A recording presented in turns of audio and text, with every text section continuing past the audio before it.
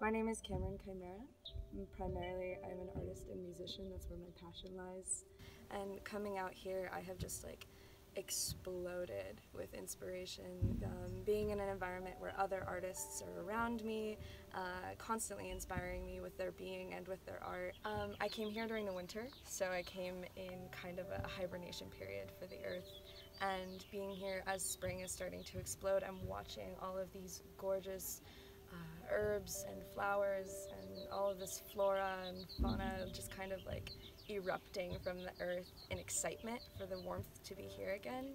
So many creepy crawlies and it felt like a kind of a metaphor for exactly what I was doing personally, and doing some hermitage, looking inward and really feeling what's going on with me so that I could then take everything and make it outward and explode. And that's exactly what the earth is doing right now.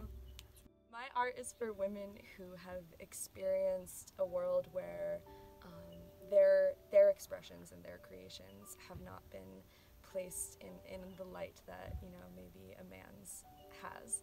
And I'm here to like consistently be putting out work to raise both my voice and other women's voices, to bring out that representation of femininity and feminine femininity, to bring the representation of femininity in an environment where it is a very masculine site. A lot of living at Arco has been just like seeing how masculinity has really, I don't want to say run rampant, but it has really influenced the way that this place was structured. I mean, it was a man who designed and built this place,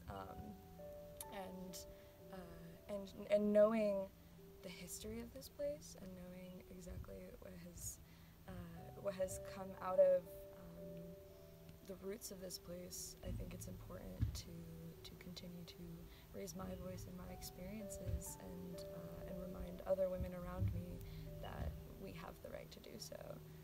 Well, I think the intention of this space was to bring light to a creative mindset, and without art, Arco Santi would be a concrete wasteland. Without art, Arco Santi, I think, would really just be a job. Without the art, the wind and the rain would carry this place back down the hill, you know. It feels so ingrained into everything. It would be like taking a component out of the concrete. It would just be something that weathers